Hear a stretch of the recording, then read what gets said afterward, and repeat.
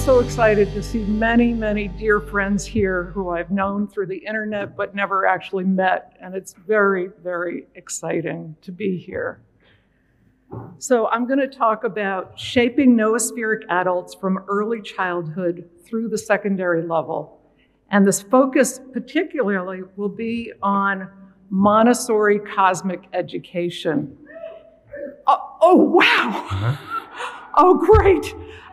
Show of hands, how many of, now I know everybody knows Montessori, but how many of you are familiar with Montessori Cosmic Education, the specific cosmic education curriculum? Oh, okay, quite a few hands. Great, not everybody. And I do have to point out right over at that table, right over there, Kyle and Jana Herman are Montessori teachers and trainers extraordinaire. Thank you so much for coming. Yay. Okay, so here we are at this conference, and we're talking about this idea of a superorganism, and we're excited about it. You know, we're engaged in, I would call it an adventure, but a lot of the world is not feeling good and not feeling like part of a grand adventure. In education today, it's much more characterized by, I would say, radical separation. And it's a sense of fragmentation, a sense of alienation, depression. Fragmentation, because subjects are all taught as just fragments, but they're never put together into a transdisciplinary context. The alienation is there because people don't have a sense of purpose. That's not coming out of education, a sense of purpose. There's depression. There's a sense of hopelessness. I certainly encounter this all the time with young people. And many of us have heard the statistic that in young people ages 10 to 24, the second leading cause of death is suicide. Can you imagine? Suicide. Something's wrong. Now, an antidote, one among many, though I think this is one of the best, is Montessori education. And just to give you a sense of scale, talk about a network girdling the earth. Montessori is a significant and resonant force in the whole world. Just some statistics, 15,763 schools around the world, 60,000 Montessori teachers in the world. More than 1 million students have attended a Montessori school. It's huge. This is a huge force in the world. Brian and I have given keynote addresses at the American Montessori Society, and there are thousands of people. You remember, right, Brian? You look out over just this sea of people who are there, taking it in, taking the ideas to their schools, and then in the schools to their parents and the grandparents and the cousins and the aunts and the uncles. And I just have to say, one of my sort of missions here is to say for all the academics and so on, to see this as one of the ways to get your ideas out into the world and to really make it real, okay? So this is an amazing place because it's resonant. It's resonant with your ideas. So Maria Montessori, she lived from 1870 to 1952. She was one of the first women medical doctors in Italy. There's a whole story around her becoming a medical doctor. It was incredible obstacles that she encountered and overcame to become one of the first women medical doctors. And what she learned in that process was the art of observation. And that is just really studying the real world. Not just making up ideas about it, but actually learning, taking the wisdom from the world, really observing it very, very carefully. And what did that do for her? It gave her a breakthrough in the understanding of the consciousness of the child. So the child is not just this empty vessel, with the teacher up at the front, pouring all this information into the empty vessel. No, the child has their own interiority, their own fascinations, their own absorbent mind, where they're absorbing what's around them, and they become absorbed in activities. Like just this simple thing like pouring water. Pouring water, the simple act of pouring water for a young child is an act of learning. So these kinds of sensorial activities are in the early childhood classroom, where the child can repeat the activity over and over and over again. I'm sure that all of you have seen this with your children or with your grandchildren, that they do activities and then repeat them because they're learning that way. So it wasn't just the consciousness of the child that she had the insight into. Maria Montessori also was adamant about the spiritual preparation of the teacher. The teacher has to be spiritually prepared to teach. You can't just give somebody information and expect them to go off and just pour that in. Our goal is not so much the imparting of knowledge as the unveiling and developing of spiritual energy. So another thing that Maria Montessori observed so carefully was that all children go through stages of development, or planes of development, as she called it. And there are three basic categories here. There are subcategories, but I'm just going to go into basic categories. 0 to 6, 6 to 12, and 12 to 18. In the first, basically 30 years of her life, of her professional life, she focused on the 0 to 6 age group. That's the early childhood. And I'm sure that all of you have seen, Montessori schools that are for the 0 to 6 age group. But then, incredibly, in the 40s, she began to develop cosmic education for the elementary level. That's 6 to 12.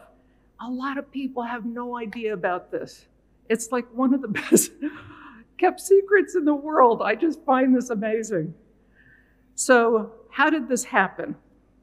Well, she was invited to India by the Theosophical Society, interestingly. And while she was in India, World War II breaks out. And so she and her son, she's sitting, the man right behind her is her son, Mario. She and her son, Mario, are put under house arrest in India. That turned out to be the best thing. Why?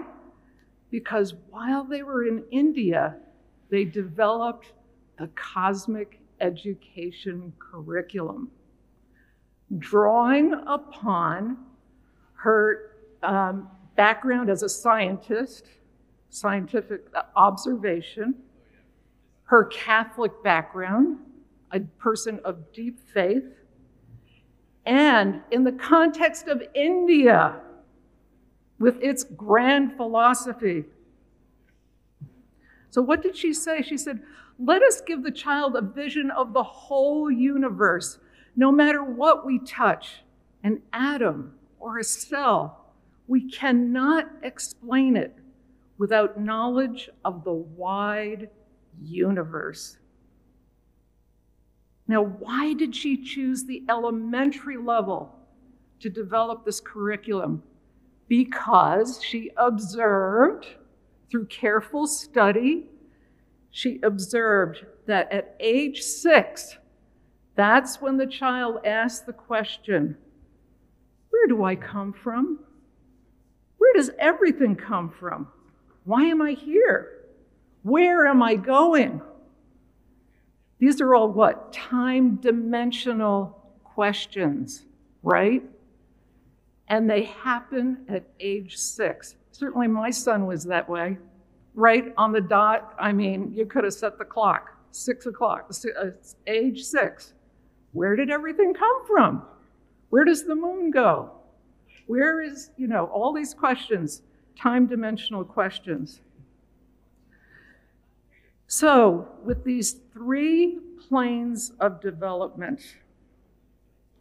0 to 6, 6 to 12, and 12 to 18, each phase goes through a particular characteristics. This first one, 0 to 6, is the age of the senses, getting to know the world through the senses, touch, taste, smell, everything that's like right in front of you. We've all seen kids do this, put everything in their mouths, right? They're getting to know the world. So at each phase, the question is, how is that child getting to know the universe and their place within it? So in this first phase, through the senses, this world of wonder and exploration. Then the second plane, as we just found out, age 6, that's when they ask the question, where did everything come from? So Maria Montessori said, they're asking the question about where everything came from. That's the time to tell them the story of the universe. Don't wait until high school. Don't wait, certainly, until college. Tell them in an age-appropriate way when they're asking the question. So that's when the great stories, the cosmic stories, are told at the elementary level. Now, what's interesting is that the child can learn the story, but they don't see themselves in the story yet. That starts to happen in the adolescent years. And that's why the adolescent years are so, I'd say, delicate in a way, because it's scary. All of a sudden you're like, oh my gosh, I'm actually in the story. It's not just a flat screen story out there, I'm in it. So it's a very, very sort of dangerous time in a way, because you begin to realize, do I have a role? Do I have a place? And if you begin to question that, you can see how a lot of pathologies can set in. So what is it? A definition of cosmic education. It's a unitary vision of the universe. We're going to get into a minute how we go across levels. 2, the universe is evolving. All right, now I want you to think about something. She came out with the book to educate the human potential in 1947. That's where she laid out the cosmic education curriculum. Hubble proved that the universe was expanding, in 1930, 1929, 1930. She began to create this entire curriculum grounded inside the cosmic story, a story of an expanding universe. Within 10 years of, she started the process. Within 10 years of that discovery by Hubble. That's extraordinary. It took so long for most other educators to come anywhere near, and most even never caught up. Number 3, passing from whole to detail. So you start with the big picture, then work down to the details. So the child always gets the big picture, not lots of different fragments, all these subjects that are just like fragments thrown in. First, the big picture, then the details. The interdependence of everything. And here's the kicker. What's our job?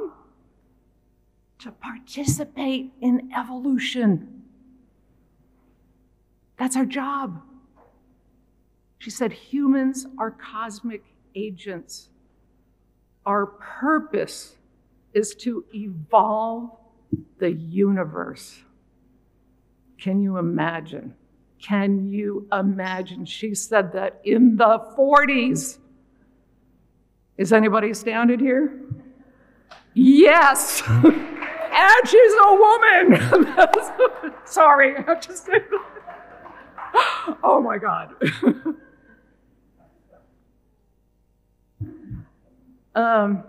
Sorry, got a little excited there. Okay, so the idea here is we all have a cosmic gift and task. We have gifts. What is a cosmic gift and a task? A cosmic gift and task is a gift that we have that we do because we love it, because we're selfish, we want to do it, but it also is a benefit to the whole. So let's take plants. And here's the thing, it's not just humans that have cosmic gifts and tasks.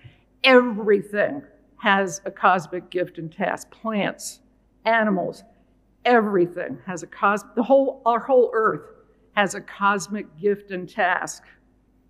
Let yourself think about that for a while. We have a cosmic gift and task as a planet.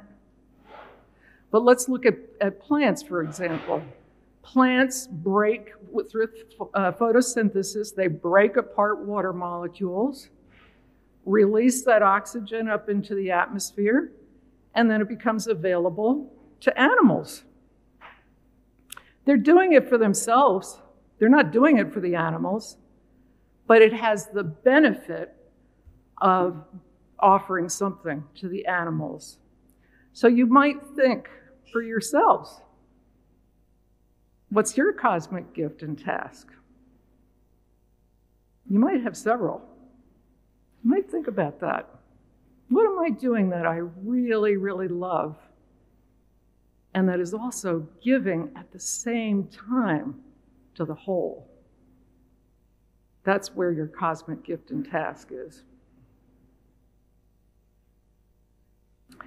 So there are 5 great themes or great stories that extend across all of the levels, from 0 to 6, 6 to 12, 12 to 18. And guess what? It starts first with the story of the universe. That's number 1. That's the big one. And then nested inside of that, the story of Earth and life. Nested inside of that, the story of humans. Nested inside of that, the story of communication. Nested inside of that, the story of math. Everything is taught as a story, not static. So for example, this 4th one, communication, that's where reading and writing comes in. That's taught by where the kids learn how to make marks in clay or on trees, the way that humans first learn to write. And then they get the idea, I can write because human beings a long time ago figured this out. They figured it out. This wasn't here all the time. And that turns life into something entirely different, doesn't it? Can you see that? How it's totally different when you realize that everything that we have here today wasn't here at one point. It had to come into being. So all of these great themes and stories provide a scaffolding so that all subjects are in the scaffolding. From the universe, we get physics and chemistry. In Earth, life, you get biology, we get earth science. Humans, we get the story of humans, we get anthropology. And there's a whole amazing unit on human needs, which goes right into cultures and how different cultures answer the questions of human needs. It's a beautiful curriculum. And then communication. Again, this idea of differentiation. Communication is so differentiated through animals have different ways of communicating, and all different cultures have different ways of communicating. And then math is a kind of communication, kind of symbolic thinking. So it all fits together. Our aim is to touch his imagination, to enthuse him to his inmost core. And then Mario says, storytelling comes first, then study. So I wrote a series of books, a universe story trilogy that tells the story of the universe.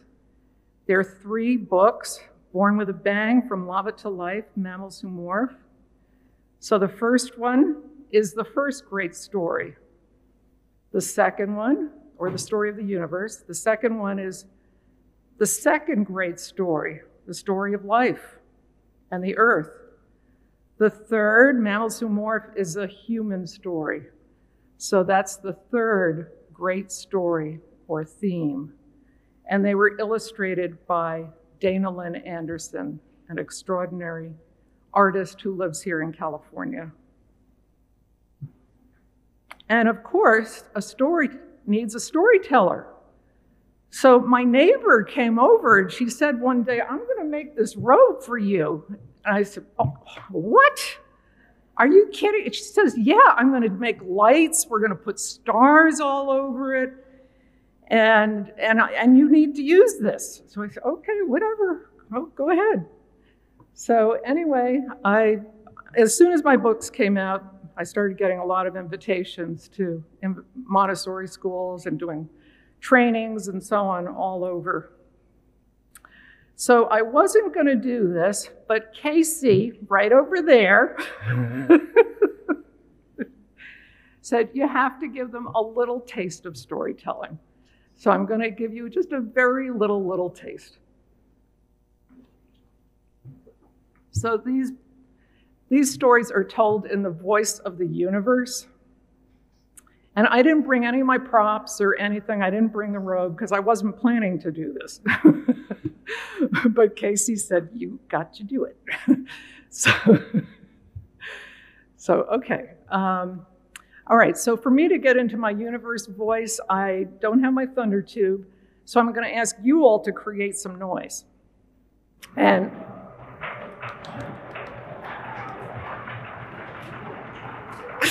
okay, wait, stop. I wasn't ready. I'll tell you when to start. And so you'll make some noise, and that was perfect, by the way. That was a really good rehearsal. And then I'll start, and this will be really short.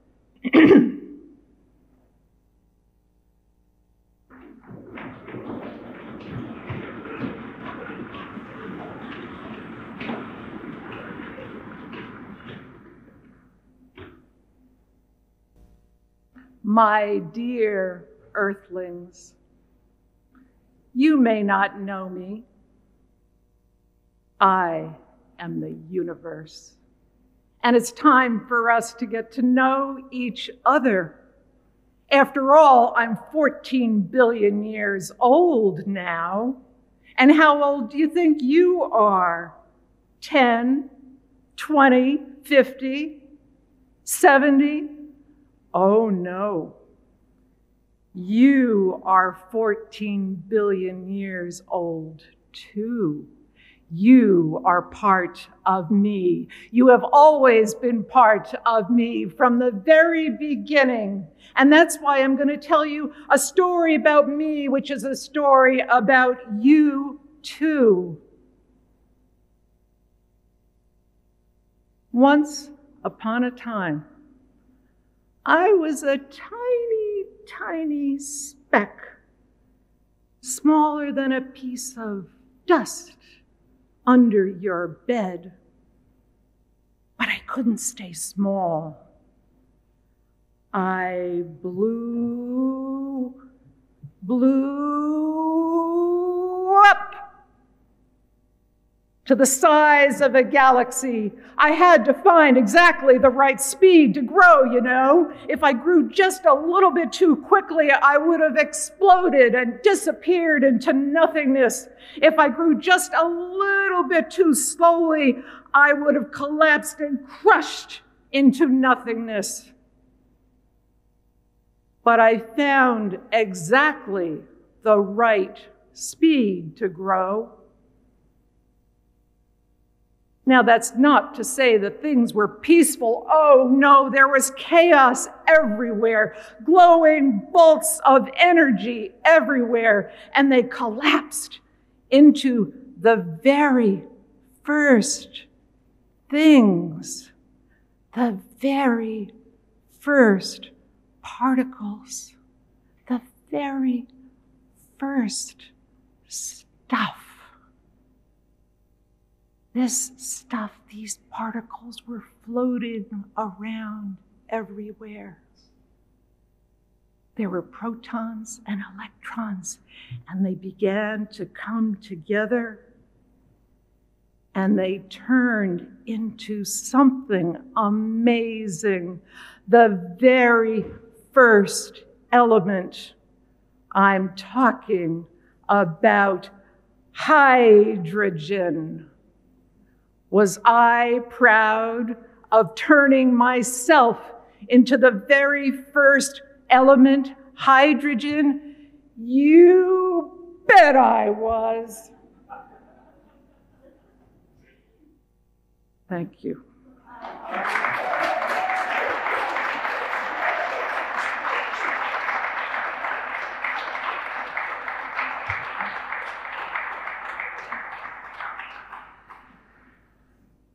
So you can see a shift in perspective from fragments to the whole, a radical sense of belonging, a zest for life comes out of that. It's a functional cosmology, which Thomas Berry talked about. And this is the capacity to build the noosphere. What Thomas Berry says, we will go into the future as a single sacred community, or we perish. I just want to note that these two things came out at the very same time. Maria Montessori's To Educate the Human Potential in 1947, and chapter 10 of Teilhard's book, The Future of Man, about the noosphere in 1947. They didn't know anything about each other. Incredible, right? I just want to give a plug for the American Teilhard Association. I'm on that board. It's a great organization. They're doing a lot of wonderful programs. My own organization, the Deep Time Network, we have members all over the world. Check it out. We have a Deep Time Leadership and Wellbeing program, and which is a leadership program, 9 months.